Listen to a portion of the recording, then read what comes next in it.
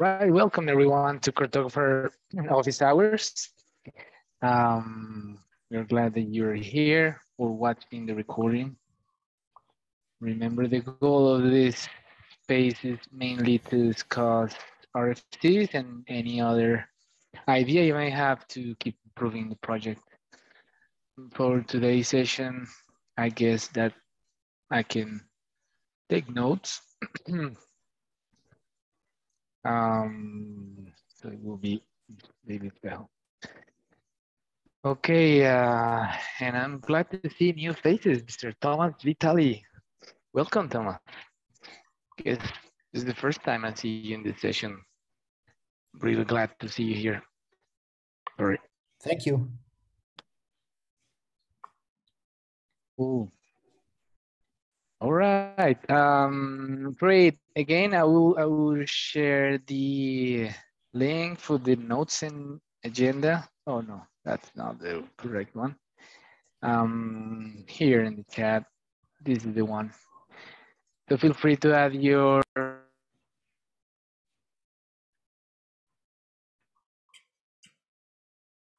we just lost audio, David. You went mute. Yeah, sorry. This thing moved and went mute. Sorry. So yeah, if your affiliation is with VMware, you just need to add your name. If from other organization, just add your org there to the affiliation list. Okay, great, cool. So we could start by reviewing outstanding RFCs, but seems like there's a priority RFC. The goal of this table here is that you may insert here RFCs that team consider priority to be discussed first. Because we have a board with all the RFCs, with the corresponding status, but here you could add a priority RFC. So I see here the artifact tracing one. So I guess we could discuss this first. Great. Probably something happened with the. Well, I just was wondering if I have a really quick question to put to everyone. If Washum is still waiting for another person to join before he starts. Okay, so if that's okay with you, David, it's just a quick one, just to sort of share out. I've started on an RFC. The RFC, so it's a really rough draft. It's not worth sharing at the moment. But the idea is that we constrain all outputs, so that whenever you take inputs into a resource, that they are constrained. They are related to the same generation of those as outputs elsewhere. So, for example, if source generates an image, and then at the end you decide you want to spit out the source reference and the image in your config, it would be the source that actually caused that image. It couldn't possibly be some other, and that's how people tend to use Cartographer when they do take more than one input. And we thought it probably could just be implied, that behavior. No need to. We don't think there's any special cases where people will want to create a graph where two inputs to a node are unconstrained, that there could be different random variables from elsewhere. This would be normal in orchestration to allow that sort of thing, but I don't see any reason to do it in choreography. So I just wanted anyone who thought I was wrong about that to let me know. All right, before I get started on the RSC. I'm going to write it anyway because I want it, and I think the implementation works either way. But it feels like if we could just imply that all inputs are constrained, that would be awesome. It'd be the best experience for everyone. That was Washuma's suggestion, and I think he's right with that one. So that's just for folks to mull on.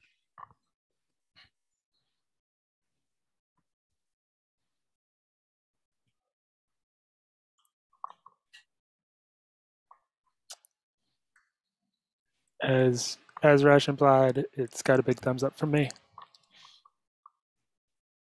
It may be a little written TLDR of that. It would help me wrap my head around that, I think. Okay, sure. Yeah. I just didn't want to take too much time describing it, but I will come up with something soon. Yeah, it's probably just what you said, but maybe just so I can digest it a little. Yeah. There is.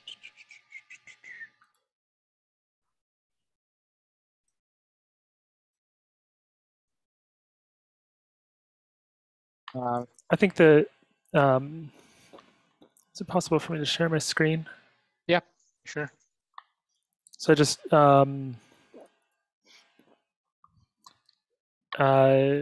to James's point about yeah, go to the Git writer and just go to the Git writer as an example. This is, I would have done this. I just didn't want to take up all of the time that you were going to use.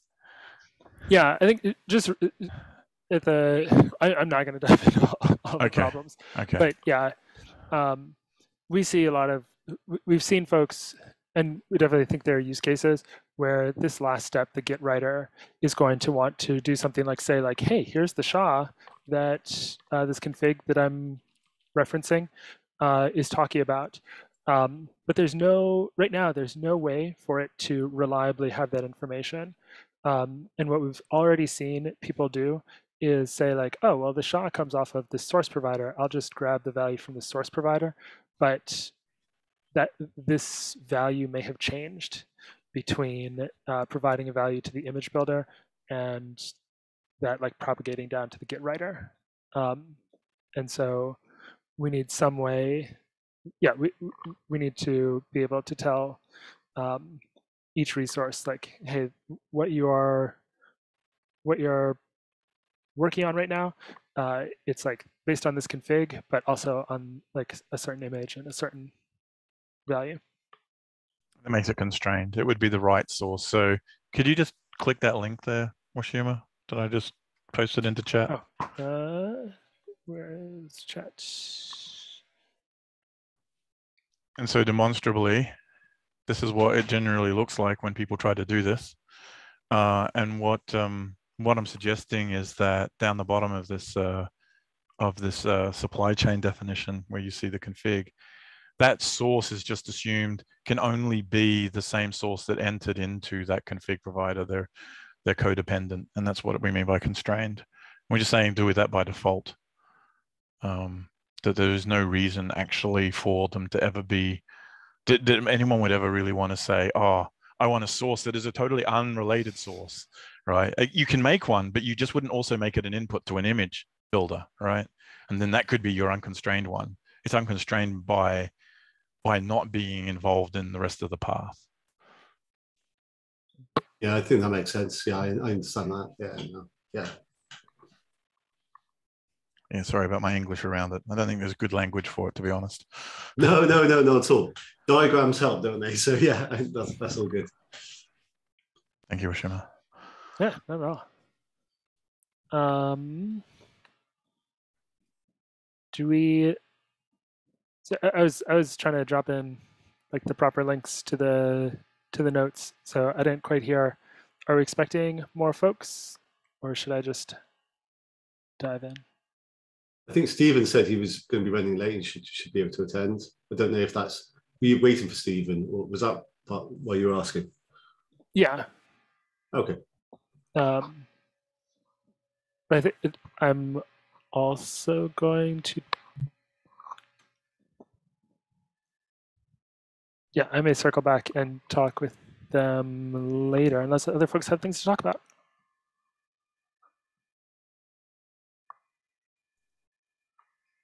So you want to introduce, yeah, you want to introduce the RFCs that you put there in the agenda, right?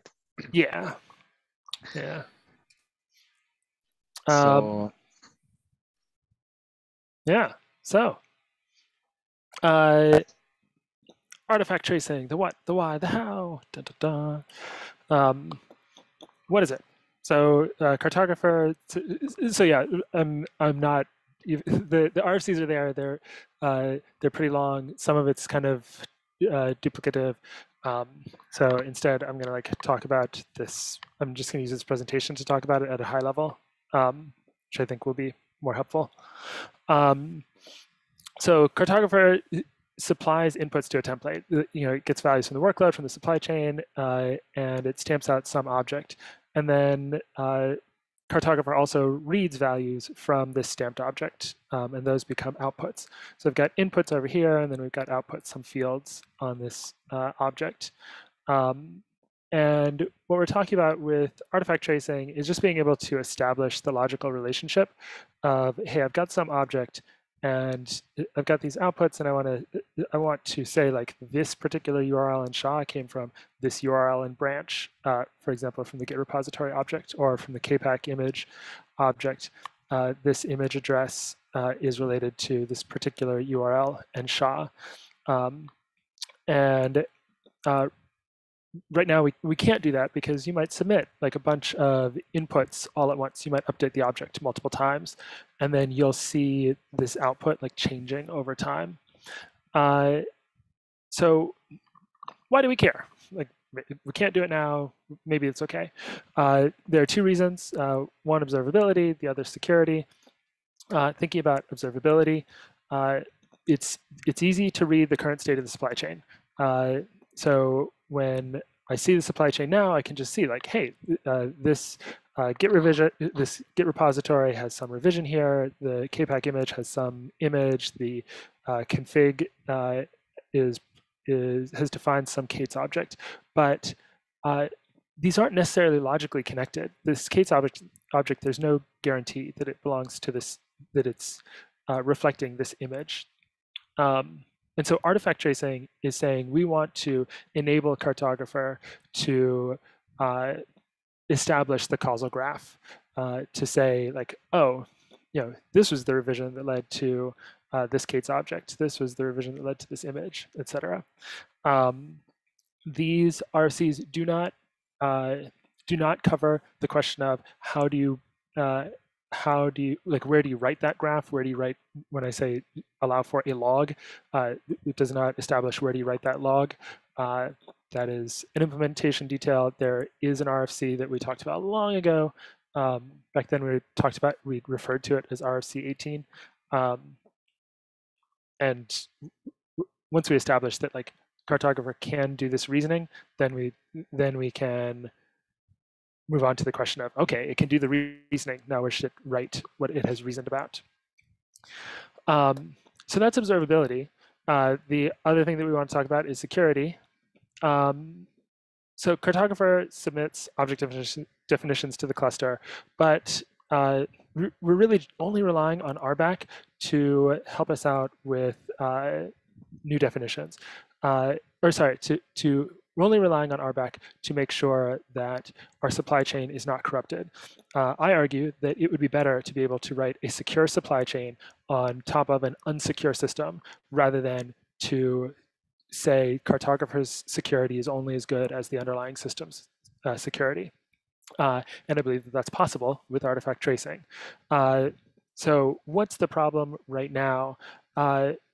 We already do a little bit of the assurance that the object is in a good state. If we come across an object and we say, hey, somebody's changed this definition and it wasn't me, we'll change the definition back. But that's not enough to prevent rogue outputs from propagating through the system for some amount of time. So to see an example of this, let's say we've got something like KPAC where we pass it in some good source code, and then a rogue actor comes in and applies some rogue source code. And then Cartographer later comes back and says, oh, wait, no, that's rogue inputs. I'm going to establish the good source code is there.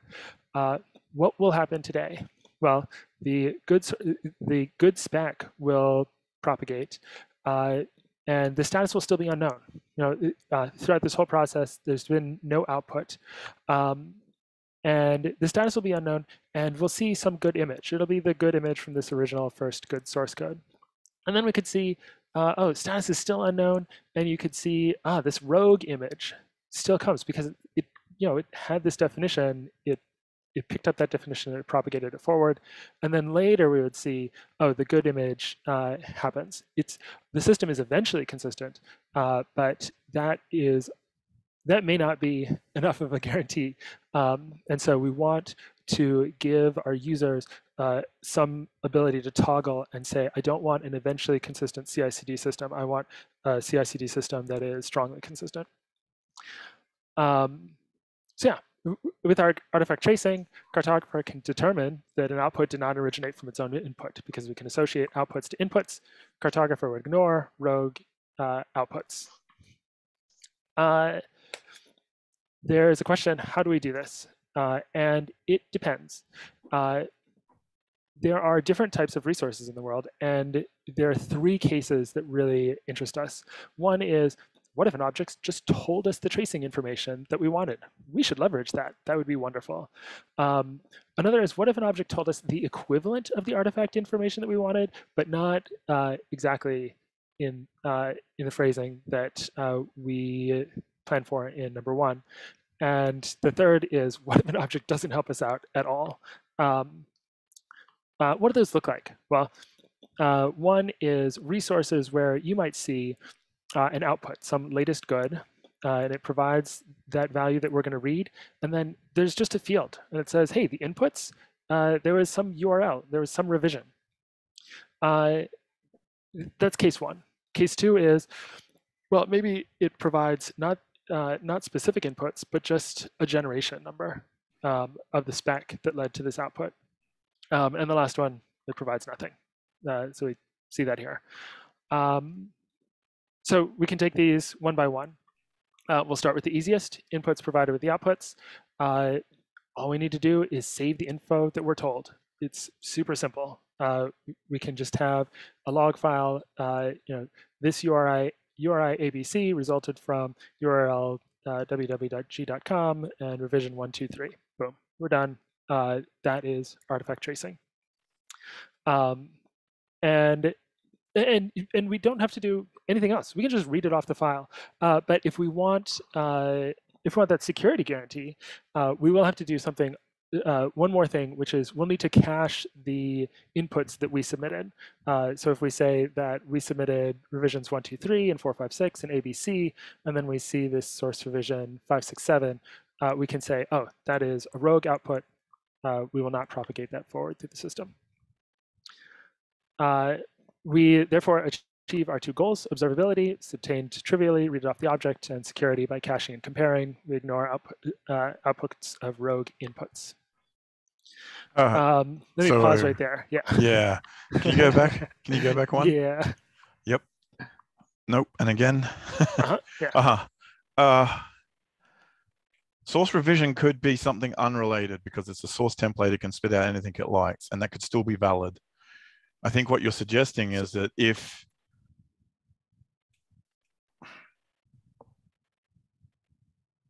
you're suggesting in cases that this is the happiest case when the input should match the output, where the resource is one that is providing that information that we want. So here, and this input field is nested under the latest good field. So this is a resource where they're specifically saying, I'm going to tell you, based on this input, right? Yeah, this output came from this input, and this relies completely on resource authors being on board with this pattern that we're telling what the spec looked like in those days. All right. Yeah. Yeah, which I think is not very idiomatic, not terribly normal. It's the bit which makes me wish that the historical record of generations would be like a default thing. Right. But yeah, okay, understood now. Thank you. Sorry. That is a great transition because do we have any examples? Wishima, do we have any examples of resources that do this today? I would say the closest that I can think of is Tecton. If you look at a Tecton task run, it will have in its output the definition of the spec of the task run when it ran. And I think that's largely because technically you could update the spec of the task run, but it wouldn't, it's not going to rerun or anything. So it's just like, oh, like here's the canonical place where you should figure out like what was used to run this task run. Okay, so we have the params that were passed into it, so that allows for the tracing out of the box. Yeah. Okay. Although we translate it before we use that tect on object anyway, using runnable. Yeah, quite Yeah. so. So it's the least likely scenario. So I was wondering how much overlap this has with some of the things around attestations, salsa provenance, and some of the other probably open source projects that are also working in this area as well. Do you see those overlap? Overlap, yes. I think that one of the things that is something that I think is necessary is to say we want sort of attestation at the like the high level, top level attestation, and then be able to dive into the lower level, that lower level document provenance or attestation information that those resources provide. At the cartographer level, all we can say is, hey, I submitted this information to this controller and it gave me back this other stuff. I think that has value for the to be able to say at that system level, like what I plugged in all these different pieces to your system. When you were responsible for moving values between those pieces, what did you do? And then it's definitely crucial that those individual pieces are going to have much more in-depth information about what they did. And I don't think that this in no way is meant to replace the sort of attestation that KPAC would have to do, where it details like, here's the information about how I turned that source code into an image. Does that make sense?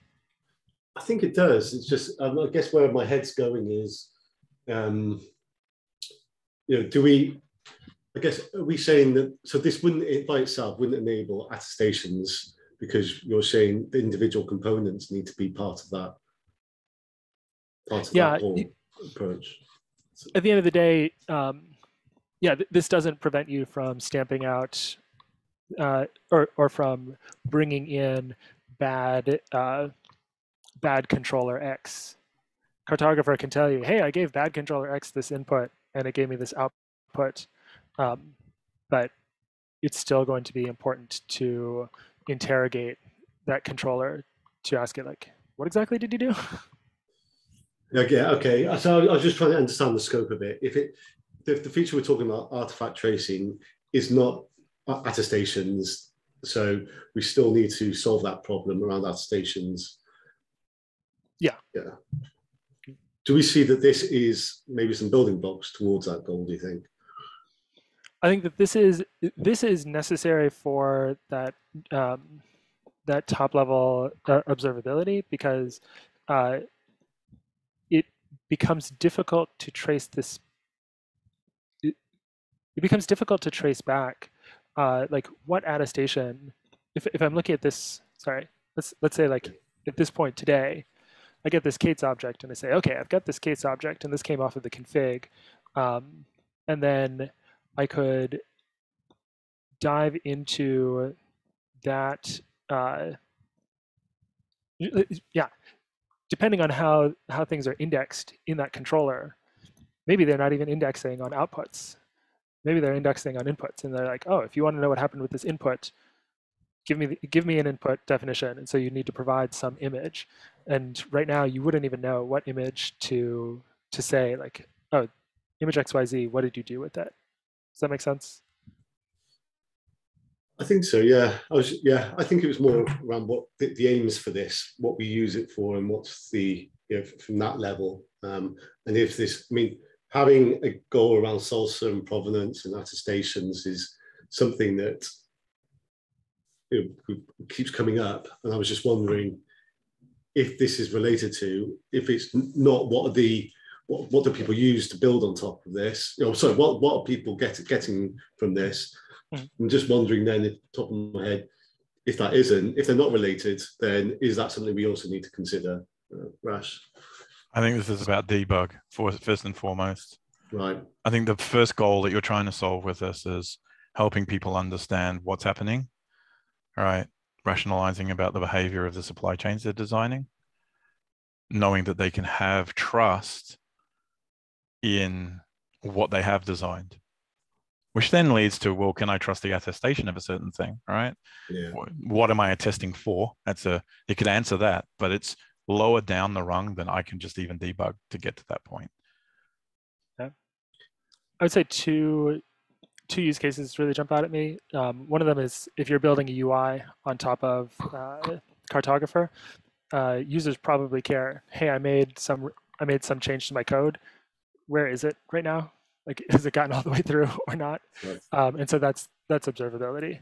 And as I said, the other piece is security. That like right now, eventually we know that Cartographer will output good configuration for your cluster, but right now it's possible that you have if you had a rogue actor that had permissions that it wasn't supposed to have, and they altered a KPAC, if they altered any of those objects, it would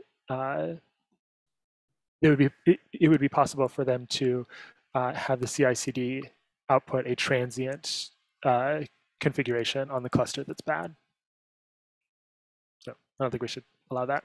So the idea here is not so much attestation, but the fact that it says Cartographer won't let it generate that output from something that isn't a valid input. I still haven't seen proof that you can do this yet, Wishima, but continue. Well, I hope that I've convinced you that if the inputs are in the outputs, that we do get the security. Yeah. Okay. Great. Let's move on to the next case.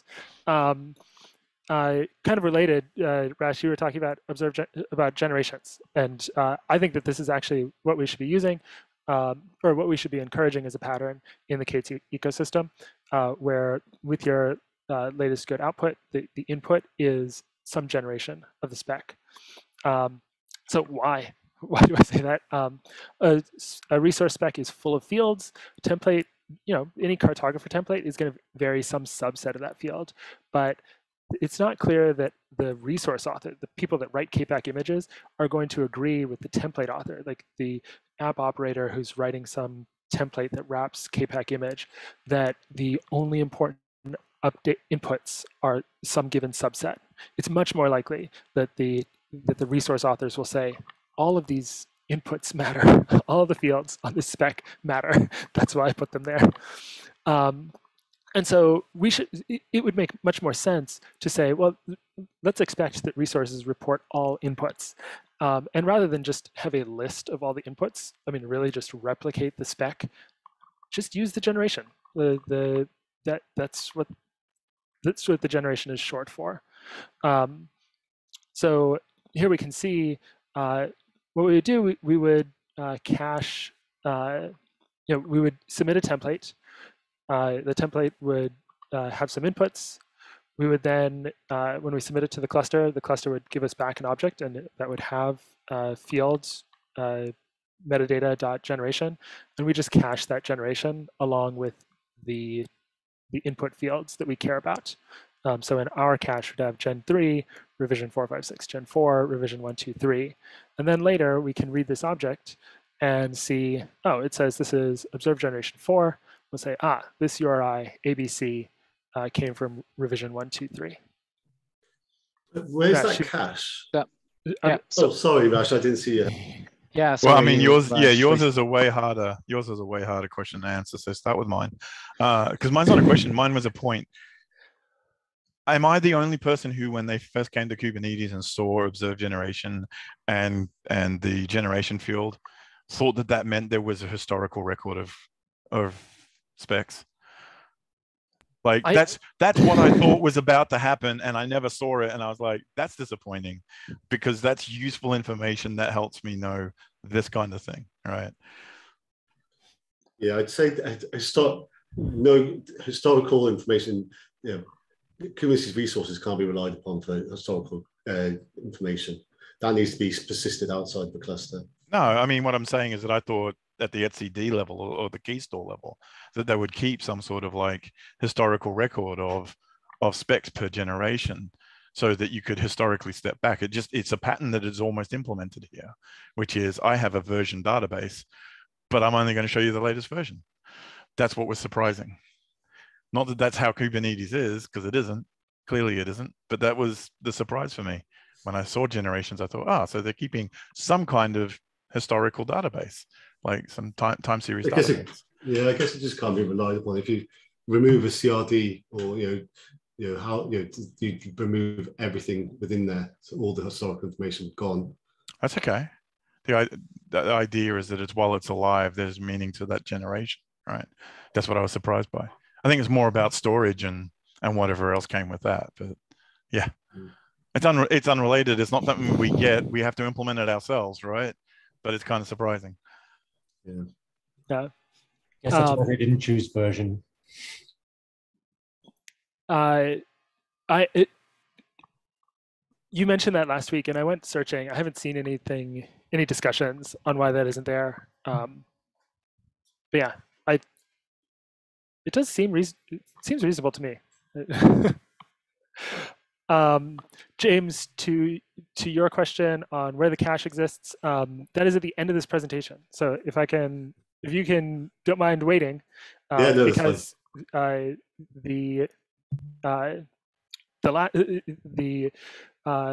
sort of the last sort of object where it provides inputs needed caching. This one needs caching, and surprise, surprise, the next pattern will also need caching. So,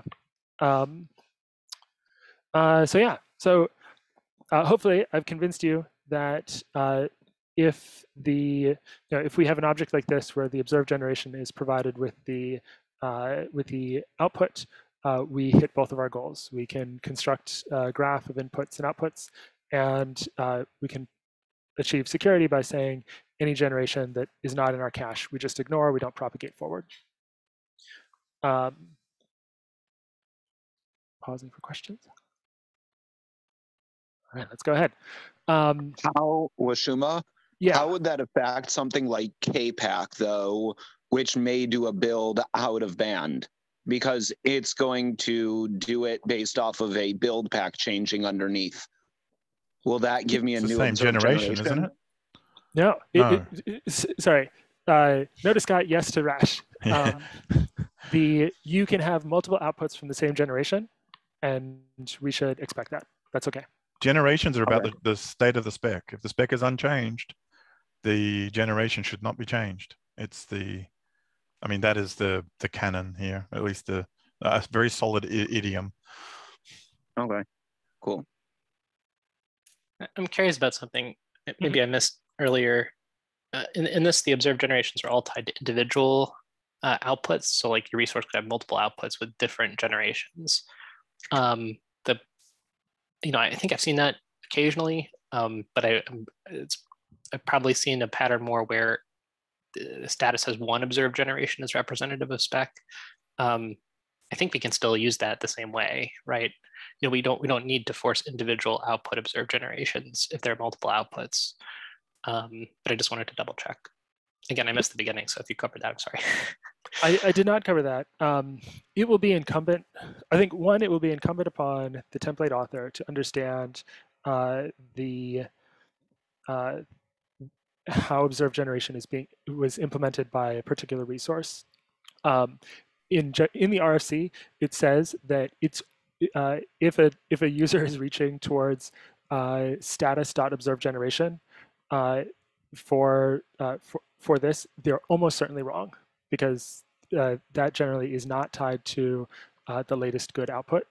And I would liken this more to the observed generation field that we see in Meta v1 conditions, where if you read it, it says the observed generation here relates to the generation that caused this condition to switch to its current value. And so for each condition, like there's something there. I think that if you had if I scoot it back over here, if you had something like that, I'm in presentation mode, so I can't change this at the moment. But yeah, I think if you had a latest good and it wasn't just URI, it was like URI and revision and message, it would be fine to have that, to have some object or multiple fields, and all of that to have this one input. So it's not that every output needs, if you're outputting 3 different kinds of information, I don't argue that you need 3 separate observed generations, but I do think that you will almost certainly need a different observed generation than status.observed generation. So I think my concern is that everything, it's a relatively common pattern to implement providing an output somewhere in status, providing an observed generation that references the specs observed generation, right? And providing conditions that are observable to let you know whether essentially the spec is reflected in the status at, in combination with observed generation. And then with those 3 things together, we could do, tracing. I don't see an edge case that, prevents that from working. I think what the thing that you've proposed, you can do that. You're just worried that in some cases it's not going to be accurate. You're not saying that it's not possible to use that. There's something different about the model that you're proposing that would make it, so that you couldn't use status.observed generation to form the association. I think more what you were just describing, where you're saying you can use these 3 pieces of information to reason and make sure that these inputs are outputs. I think that that's going to be synonymous with that 3rd approach that I'm offering. And I certainly agree.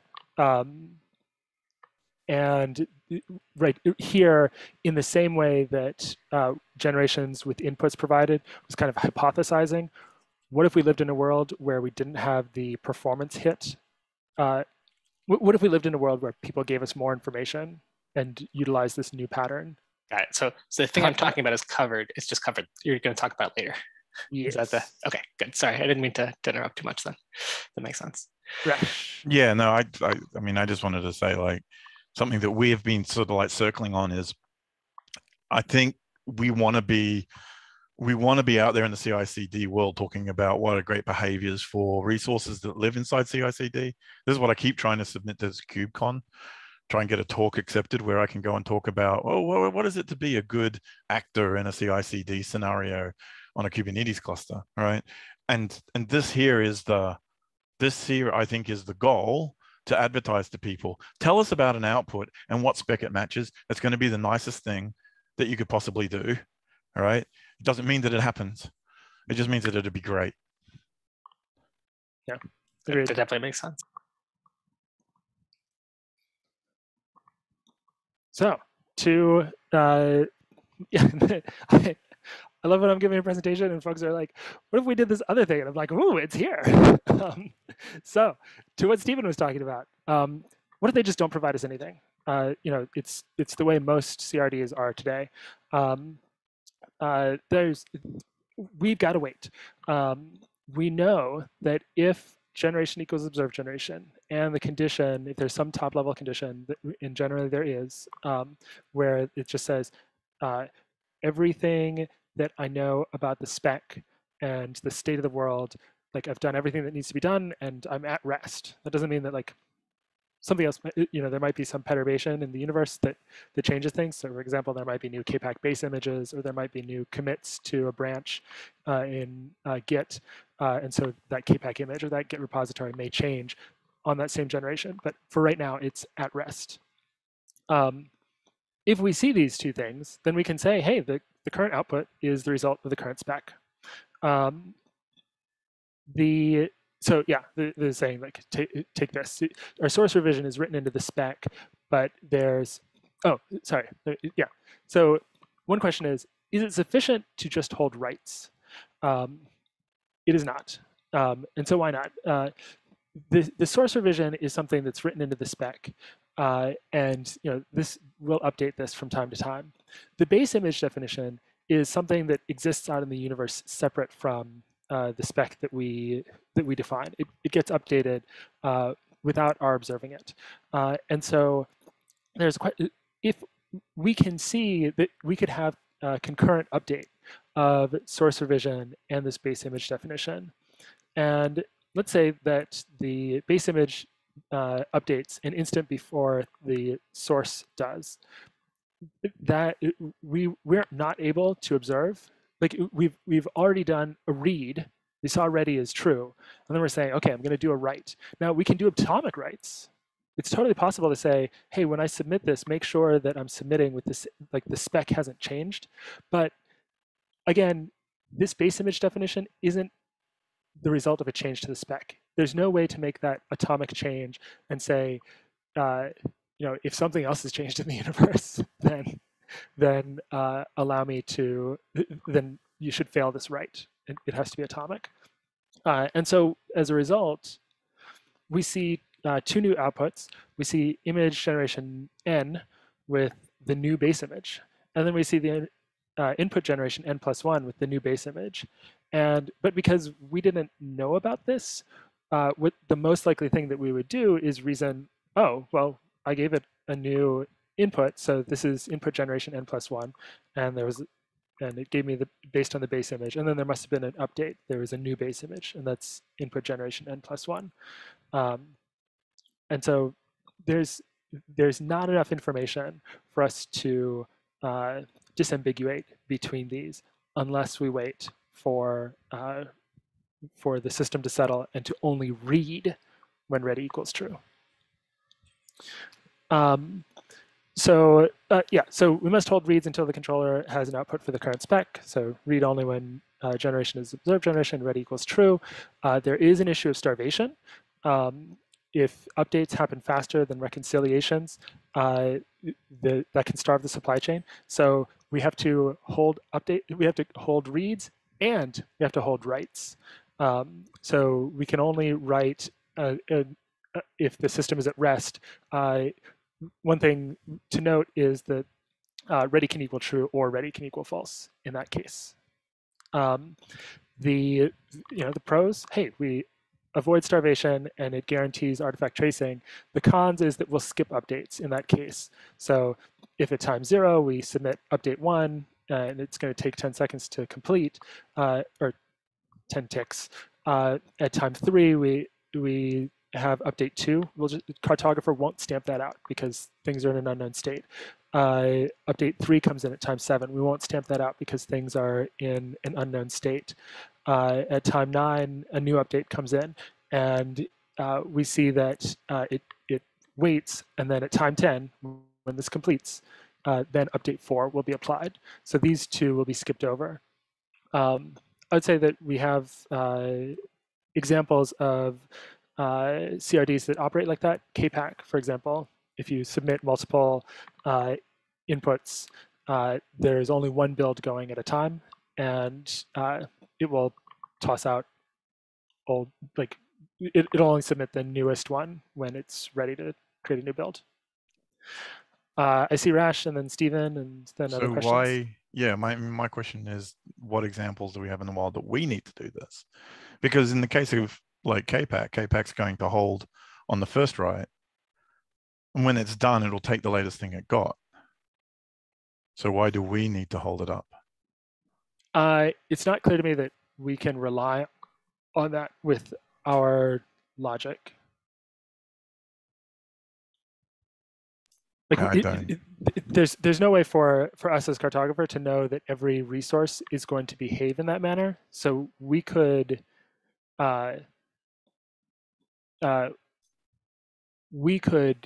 behave as if that is the case. But if there's any object out there that you say, actually runnable, but right? Runnable doesn't behave like that. We're not holding the rights to enforce that behavior that you're talking about, where things kind of build serially, right? We're holding rights so that we can wait for it to settle, whatever kind of resource it is, so that we can observe the correlation between input and output without getting those inputs overridden, so that we end up starved for a thing that we can correlate to allow it to progress forward. I don't know. Did that make sense? Or I think I'm not buying it. I understood what. I'm not buying it, because as soon as you put in a new one, you change your observed generation. As soon as you change your input spec, you get a new. Right, So the so only you don't. starvation cause here could be if a lot of images got created that I can think of with KPAC specifically. Say somebody's committing rapidly, right? Yeah. And it's updating a KPAC image spec over and over and over again, right? And we're not holding off on those writes. Then we might never be able to observe a correlation between an input and an output, right? In that case. Which is 2 slides back where we do that, where we check to see if ready true and but that's never going to be true, right? Yeah, in that case. The update, the observed generation will get bumped. So the idea is to hold the inputs so that one can be successful before we write to it. God, it's so inefficient. Okay. That's why we need to argue for the second case, right? The nice thing is that everything already kind of implements this. And so if we have this as an option, as the least preferable option, but as an option, then we get a lot of compatibility with the ecosystem. And I know, like I understand. It's just that it's the only one that's going to be going now, and it is already less efficient than what we have today, in the sense that we don't hold today, right?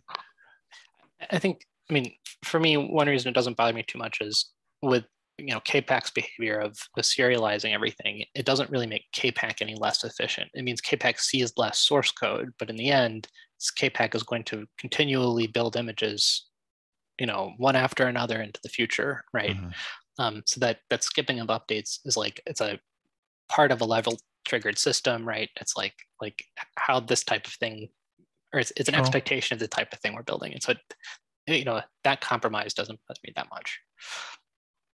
Personally, I mean, I'm not saying we shouldn't argue about it still. Can we go back one slide for a sec, please, Washima? This one here, though, where it's like already false, right? Mm-hmm. What about ready unknown? So if ready's unknown, we shouldn't update. We should let things complete. Right. And then once they've completed, we can say like, hey, I can read an output off of there, and now I can submit something. Right. But if it's sorry, it's hard to read this one. Sorry, the logic here finally ticked over for me when the generations are matching, and we prevent writes until it's false or true. It's completed a step. Mm. Yeah. Okay. Yeah. Yeah.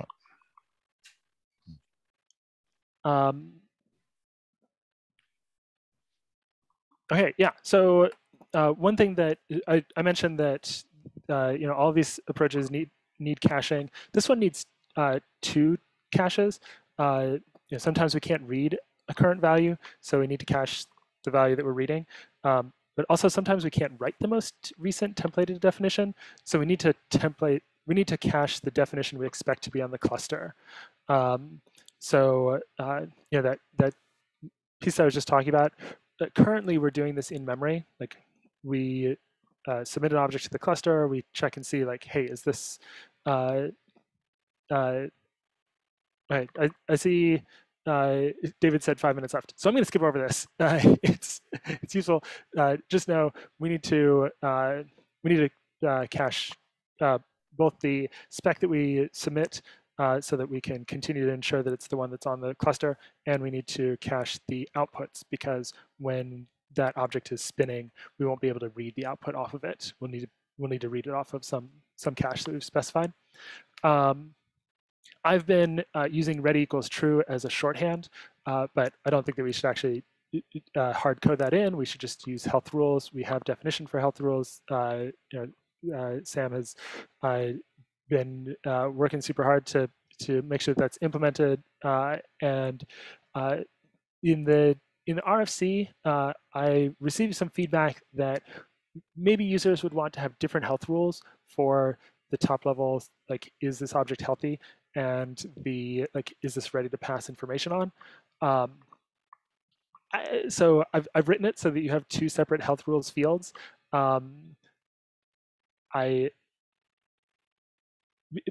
Because I'm amenable to that, it's not clear to me that that's actually necessary, but I'm totally amenable.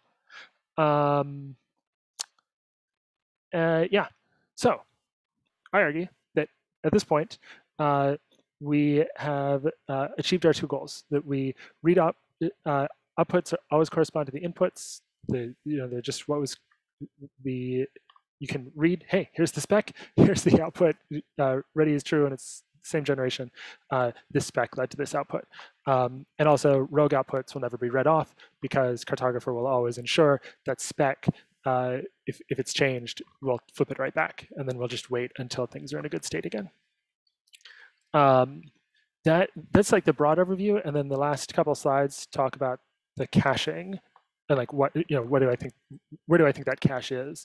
Are there any questions about these approaches before I talk about that?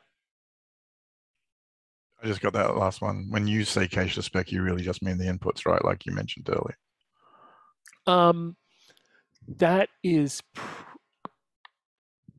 that's likely good enough. I think the one thing that we would see, if we did do just that, and then the template changed, then we would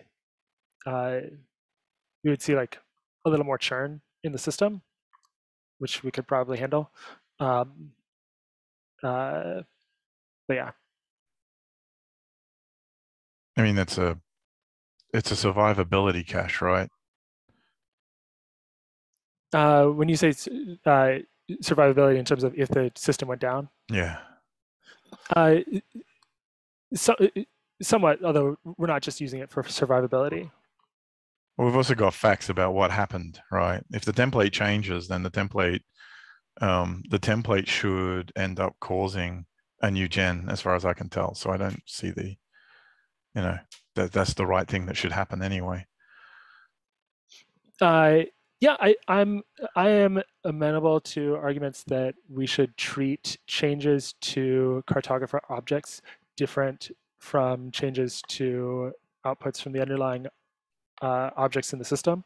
But I don't know that there's any example where we do that yet. So I haven't hypothesized about doing that here.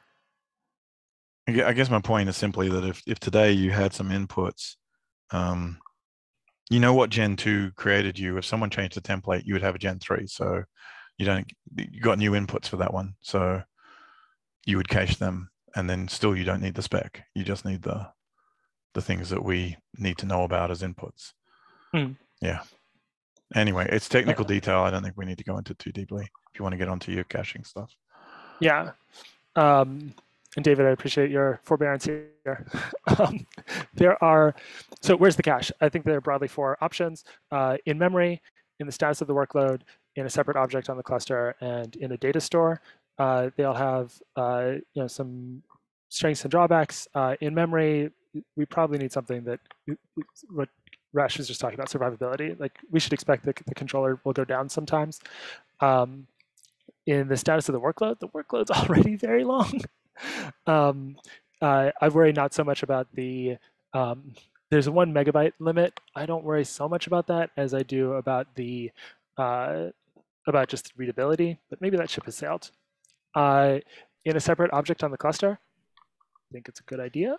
And then we could just put it in a data store, like have some database on Kate's or off. Sorry. Stephen. We're thinking about that separate object in the context of blueprints. So like, as we rethink that descriptor, the amount of stuff in status makes that descriptor not especially user-friendly, right? And if we wanted to, folks to be able to bring their own descriptor that's not even like, intended to be used with the system, right? Like they want to reconcile against a config map or something like that, right? You could imagine something like that being useful in an operator context, right? Then we really would need some other kind of storage there. And so I wonder if there's a touch point between blueprints and this where, we can make a decision that works well in both cases. Mm-hmm.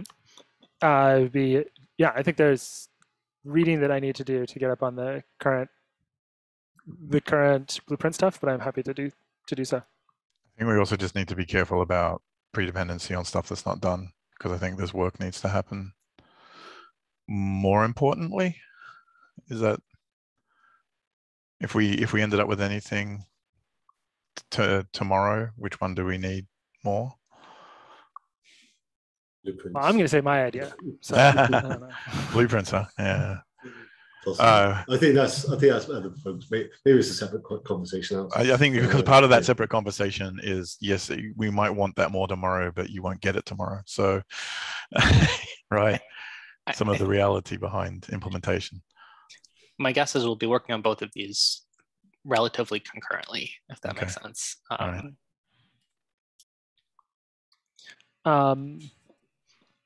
Yeah, the only final thing to say about the cache is, when we talk about a separate object, it could be a config map. They're well understood, but my concern is that I would just expect lots of people to have permission to alter config maps, and altering it would mean like really disrupting the behavior of the supply chain. So I think we would just need some custom cartographer object that we just call it the Carto config map. Sorry, I think on one of those, what would be good to understand is probably what size these grow to, the number of them, what the payload inside these as well. One of my concerns around is just the growing number of resources and using more and more resources to store things, which a lot of people do, which is good. But if there is going to be thousands of these, that does have an impact on the performance of clusters, with lots of applications creating their own resources. Just something else to be aware of. Yeah, I suspect you would end up with something on the order of the length of if you take the length of your supply chain as n and the number of workloads as m, you would get m times n of these objects. Oh, you're thinking of one per resource. Yes, I'd divide by n. Yeah, I mean that's fair. You could try to do it with every one entire logical supply chain has one object for that cache. But, and then it just becomes it becomes larger. So I just think it's what n for workload, and that's it. That's how I'm seeing it. It doesn't need to be divided by n and m. I don't think we need one for all the cartographer, but yeah. Sorry, when I say logical supply chain, I'm saying workload. This is the way I'm saying it. Okay. Sorry, I need my translator on. It's all good. Get outside of my own head. But David, I am done. That is everything that I wanted to present. No, first, Washima, thank you. Thank you for taking the time to build this presentation, to introduce 3 RFCs in a very clear presentation. Thank you for doing that. Could you please drop the link for the presentation in the chat so I can add it to the notes? Yes. Thank you. Thank you all for attending. One last thing, we have Thomas here again. Thomas, thank you. You'll be presenting this week on the GoTo conference in beautiful Denmark, right? If there's anything... Yes, that's correct. Cool. So first, thank you for doing that, Thomas. The link for his presentation, it's in the notes, and I will add it here also. Again, if you need something from the team, if you have any question, feel free to reach out. If there's anything we can do to help for your session, it will be awesome. Thank you. Yeah, I'll definitely share what I've been working on. Also, hopefully it can be useful for the project, also for sharing the word about Cartographer. I'm really big fan of the project. So I'm happy I get to show it to people this week. I'm not sure if the conference is recorded, but if it is, then of course I'll share the video with you and let you know. Sure, of course. Thank you so much, Thomas. And of course. Thank you all for attending, and hope to see you next week. Thank you.